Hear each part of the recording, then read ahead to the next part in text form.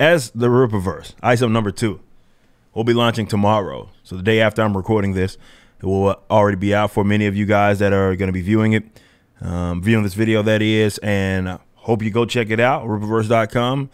Nonetheless, see if we can do it again. But Rippaverse is a thing for a reason. It's not just some thing, just like a passion project. There are issues that plague this industry. And I did everything that I could, top to bottom, from the creative stuff to the distribution, business, everything, to correct it.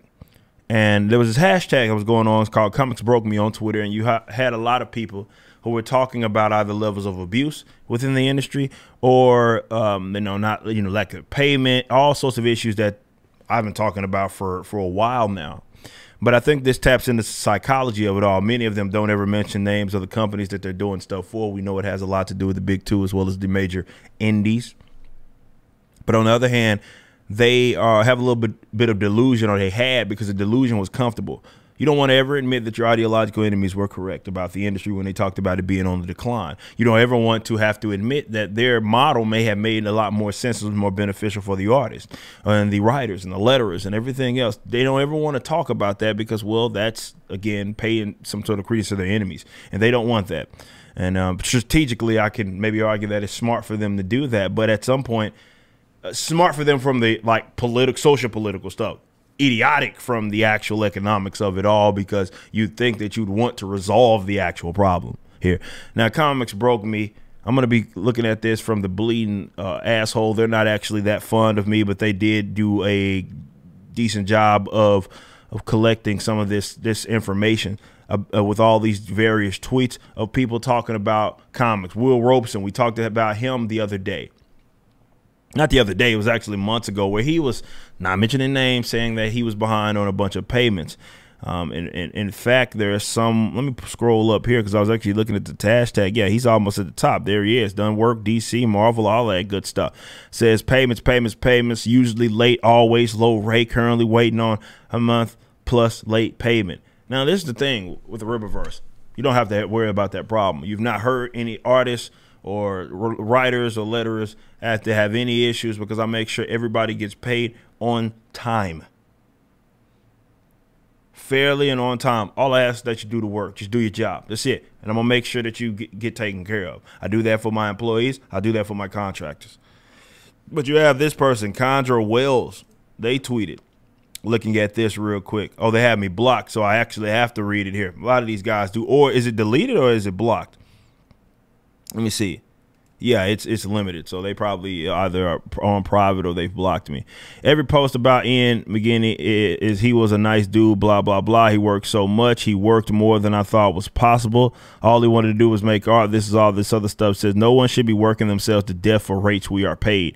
Ian was the best of us, and I guess they're saying about this artist that recently maybe passed away that he was literally worked to death. He should have made it to 40. He should have had a lifelong career that enabled him to rest, to heal, to take care of himself. His death is shattering indictment of this industry. Interesting. We have, does this person have me blocked? Let's see. They just find that very funky that some of these guys, or a lot of these guys, actually have me blocked. Yep, that person has me blocked as well. All right, like I said, these guys want to sit up here and go broke. Allow them to do that. I'm not saying like I'm going to own the industry. No, I'm just saying it's proven the point that I made before I started going into this stuff. It has taken me over 3 years to work on my graphic novel because I had a 7K advance for over 120 pages of full color art and lettering. And that meant I had to pick up not only a demanding job that started at 45K in New York City, but also freelance. I had to prioritize money. I didn't prioritize health. Well, that's just economics, and you have to do that. But a lot of this stuff is self-destructive. I never saw family. I could only grind away because I am a brown queer who has been effing broke, and what that got to do with it? What does you being brown queer have to do with you? These guys don't get it. Effing broke, and the desperation to not go back to skipping meals to pay rent still haunts me. So I am here now with wildly exacerbated PM, all this other stuff, panic disorders, all these problems this person is talking about with this industry. Look, now there is some economic illiteracy among artists that happens a lot, where they think they should be getting paid to do either bad work or no work, and a work, let's say, that has no demand. Now that's just asinine. You have to work on your craft, all that good stuff. But I get it. Definitely when it comes to the major publishers, they've been getting away with it for a very long time. But when I talk about it, I'm just back crap. All right, let's say, what was this? Mark Ellerby. Did this person have me blocked? Oh, first one that doesn't have me blocked. Says, Boom paid me and my buddy Clark $110 a page, split between us to do a regular show backup comic. That's everything from writing, art, colors, letters. Then there's the exchange rate, bank fees, tax. Did anyone, we all have to deal with that stuff. Taxes and all that sort of stuff. Did anyone read it? Did they, while they out of, I guess this is another person, Casey Nowak. All these, it's funny, you see these guys about their awards and all this stuff, and they're having to pick up great jobs or other jobs because they're not getting paid. It's almost as if those awards don't mean jack diddly. It's almost as if, again, there's some culpability here. The industry has its problems. Some of y'all are absolutely a part of it with your delusions. You do stuff for peers instead of doing stuff for customers, and that's also a part of it. And that person says, I drew Lumberjanes 9 through 11 for $80 a page. One of the most miserable experiences of my life. I took up cigarettes. I kicked a hole in a cabinet door. I woke up stressed. Yeah, this industry is doing great, guys. It's never been better. Stressed out. I hate what I had made. I was embarrassed. Man, comics are doing, it's just booming. And Marie Rogers, am I blocked?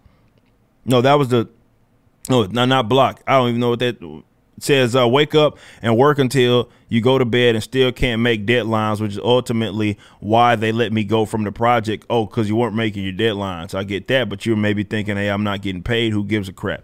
Kelly Fitzpatrick says, I colored an entire book in a weekend for Dynamite. I'm glad people are naming names. That's what y'all need to be doing.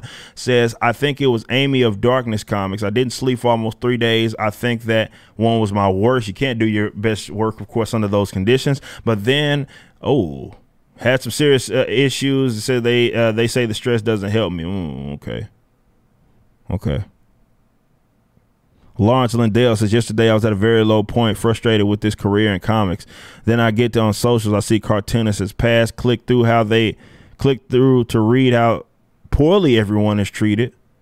Yeah, like he says, something I knew but naively thought I could work around. Look at these guys. Stan Lee Kids Media offered me $0 for all rights to my self-published book, Weird Kids. Their contract also stipulated that I might be asked to do a promo and make changes for the books for free. Did you take it? I would hope you didn't take it. Or was it for the name recognition that you wanted? And this list goes on and on of all of these comic pros who are essentially saying, I'm either we work to death, I'm broke, and all this other stuff. I was right. And I'm not saying this to spin around in my chair like razor fists and kind of throw it in your face, though I very well reserve the right to do that. That's y'all's fault. Y'all facilitated an industry where y'all used and abused, and you protected it when folks like ourselves were getting to the root of the problems. And it's not just creative stuff. If just you listen to me, I know some folks like that, whoa, and that's all the only thing that everybody has ever talked about. But people that have listened to me know that there's a mountains of issues that definitely with the big two, mountains of issues that I've listed that have nothing to do with that. This, of course, being one of them. It's also what kind of lit a fire under me as well. And I wanted to make sure that I took care of everybody that works for me. See, those problems don't happen over at the Rippaverse. So I'm going to pull a Suge Knight on my way out. If you want to remain a star, you don't want your executive producer all dancing in the videos, all in the background, dancing. Come over to the Rippaverse. Especially artists. I can use some of y'all interior artists. Come on. Make sure you get paid competitively, you don't get overworked, and you get paid on time. And y'all can, and I tell you what, and there's some of y'all that's already, come over here. We're picking up talent, and I'm appreciative of that, and I'm glad that we're getting some great people to work for them. But as long as you're not now, granted, you're gonna have to concede some points here, because it's gonna require you to have a little bit of humility about yourself. Because I don't want to just be bringing on hacks. That's not going to happen. But if you're not a hack and you understand something's wrong with the industry, hit me up. Send your portfolio. Let's get to talking. Let's see what we can do. Because I'm going to make sure you're taken care of over here. Or you can go down with the ship that y'all want to protect so bad. By all means, good luck on that.